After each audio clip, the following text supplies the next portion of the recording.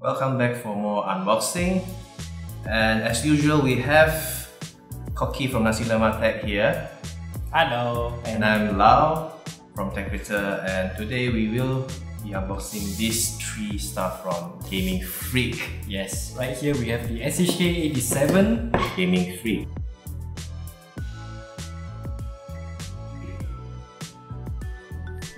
This is the MX RGB 9, and then we have also the one-on-one keyboard, all from Gaming Freak. So let's take a look at This first. okay, SHK87 first. So right here, this is actually quite a rare item. It's a membrane keyboard, but it's in TKL format. So you don't really see much of those in the market these days. Yeah, so let's just do a quick unboxing right here and see what's up. So yeah, rip everything apart. That's the easiest way to do unboxing. Very lightweight keyboard, by the way. It's really lightweight. So This is your usual manual. yeah, user manual, and as per usual, whoops. Yeah, too bad. This is a membrane keyboard, but it doesn't have any interchangeable keycaps, as you cannot pull the keycap out. And Technically you can pull it out this way, but it's not cherry MS comfortable. okay, you can pull it out, but Don't try that. yeah, needs a bit of brute force. Brute force?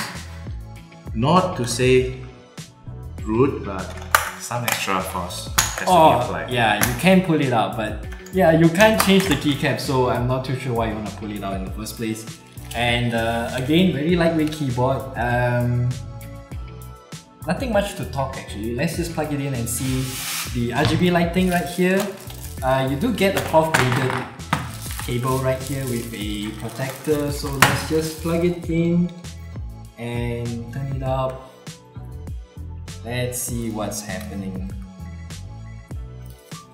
Oh, RGB. There you go. It's RGB. Very soft lighting. I like it. It's not harsh. So if you're like you love RGB, but all the RGB keyboards out there is too expensive for you, this is something you can go for. And this is again TKL membrane. But there is one complaint that I want to make right here. Why is there a numlock indicator light when there is no number pad at all? Yeah, pretty okay for typing experience. I do like the fact that they have the context menu button and replace the right Windows key with function. You have a Windows key lock here, so it doesn't trigger the Windows key.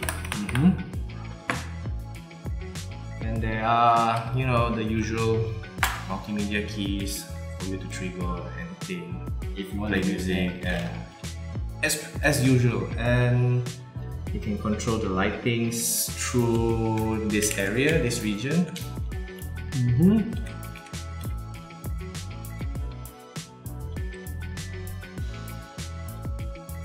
There's quite a few modes here, but yeah, it's still pretty limited because it's a membrane keyboard.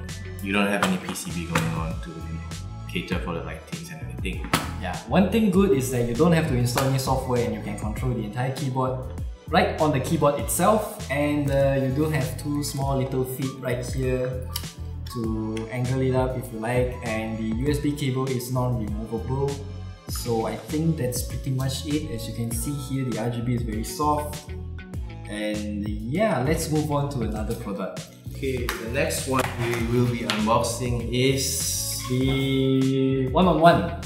I've actually reviewed this on Nasi Lemak Tech, so do check out the video there. yeah, there is a video for this. I've been playing Overwatch with this thing. Kind of fun, I would say. It's a different experience. And like here, you have the 1+1, one-on-one. Not the smartphone. I'm having issues differentiating both of them. So right here, this is the one-on-one. Single-handed keyboard, you only have a limited set of keys. Good for FPS games like, again, Overwatch, which is why I played Overwatch on this thing. So you do have some light. This is only in red, I think? No. You do have 7 colors as stated on the box right here: red, purple, green, blue, yellow, white, and cyan. So do try it out.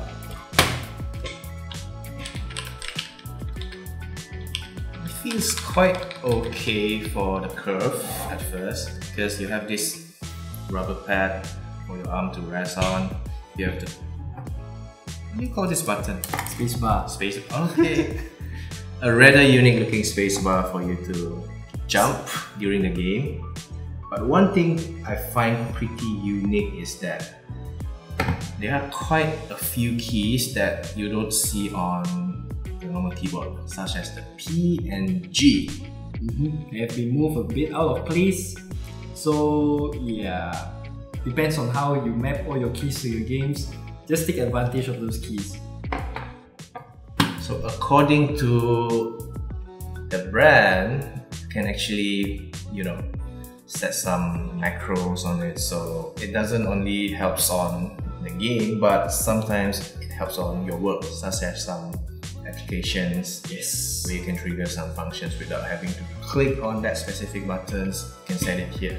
Yeah, the entire software is pretty easy to use. You can remap all of the keys to something else or just set macro into each of them. But one complaint that I have is that the spacebar is a bit too far off from all the other keys, and the wrist rest, it could use a bit more footprint.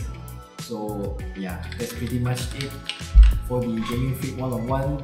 Pretty good gaming keyboard, single-handed ones for games. It's an alternative for some board. Yeah, if you want to use a full-size keyboard for your work, but you want to use a dedicated keyboard for gaming because you need more space for your mouse, so use this, swap it out with your keyboard, and yeah, you do get a lot of space on your table. So let's move on to the last product, which is the MX RGB 9 from Gaming Freak.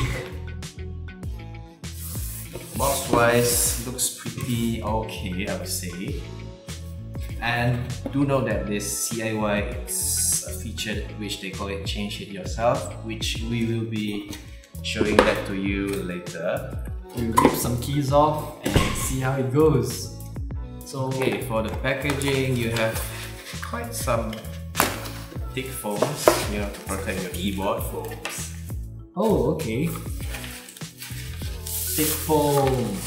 Accessories wise, you have this long user manual. Yeah, okay. They have all the functions listed here, so if you can't find anything that you need, just refer to this. It's a user manual. Yeah, especially when it comes to all the keyboard lighting features, refer to the user manual. So, and before we move on to the keyboard, you have driver disc in case if you need it. And you do have a couple of extra switches. A couple, that means two, which is two, and then you have a key switch puller. Yes. Yeah, and let's just put that aside for now. The cable here is again non-detachable. Nicely braided, which is nice. It's quite thick actually. You have a cap right here, and this is a very familiar design, so let's just plug it in and have a look at the RGB again. Oh yeah, you have a magnetic wrist rest, which is nice.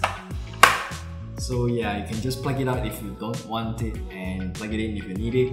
So right here we have quite a bit of RGB modes right here. Press the function key and you have breathe, touch, which is actually response.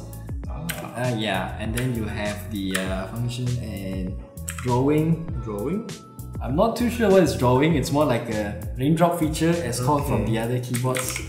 And here you have wave number 1, number 2, and you can change it to rainbow wave. Yeah, they have quite a few right here. So, and then you have a K effect, which is randomized. Okay. Yeah, randomized. Okay, let's just try to press it again. Okay, and then you have wave 2, which is... I see. Not sure how to describe it, comes but back and forth. Yeah, at an angle, 45 degrees, and yeah, that's pretty much it. And something to note is the 6 key and N key. Because 6 key, some of you might find it pointless because when you can have N key or NKRO, why do you even need a 6 key? This is because of sometimes when certain operating system cannot recognize the device because of the N key, you have to switch to 6 key. So this keyboard will get recognized on the operating system. For N key, most of the keyboard actually goes for device emulation, which means when you plug it in and when you look into the device manager, you can actually see more than one.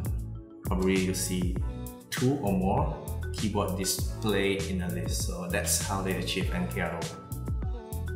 So yeah, again, detachable. I really like this. So yeah, Because it's magnetic. yeah, at the back right here, you can see that there's a keycap puller. Right here, we are going to pull out the keycap. I would prefer you not to use this because it will scratch your keycap, and this is a plate mounted keyboard, so just pull it out with your bare fingers, it's easy. So right here, we'll be trying out the CIY features. Yeah, pulling up the key switch. Yes. So to pull out the key switch, for first time, a lot of people might go for the brute force style, which is not the way to go for because you will kill the switch. Happens once. So to pull it out, this is a switch puller, which is a bit uncomfortable to hold on. But what you need to do is clip the top and the bottom of here. Yeah, there are 2 notches that you can press it in with this key switch Pull it puller. a bit. Be gentle, be patient. And there you go. It's out. It's not hard, but for first time, try not to force your way out. Be patient. And yeah, you can pretty much swap it with these 2 switches if any one of them dies, and you can buy more online. If you prefer something smoother, linear switches, you can actually buy these Ultimate switches, brown. They have brown, they have red and other variants. You can purchase it from somewhere else and replace it with that instead of the blue ones. So it gives you more flexibility in terms of the switches you want. Yeah, and you don't have to worry about the RGB because they're using SMD soldered LEDs. It's here, it's on the board, so all you have to do is just change the switch. Pull out the switch, insert new one, insert your keycap, and you're done. So putting it back, it's the same, just press it down and there you go. So that wraps up for the unboxing. I hope you guys like it and do let us know. So that wraps up our unboxing for today, and do let us know what you think about this peripherals on Gaming Freak down at the comment below. Yeah, again, this is the Gaming Freak 101 single-handed keyboard. This is the SHK87, a membrane TKL keyboard, rather unique. And then you have the MX RGB 9. Yeah, RGB mechanical keyboard, and you can change all the switches to whatever you want. Thanks for watching, and we'll see you guys again in the next video.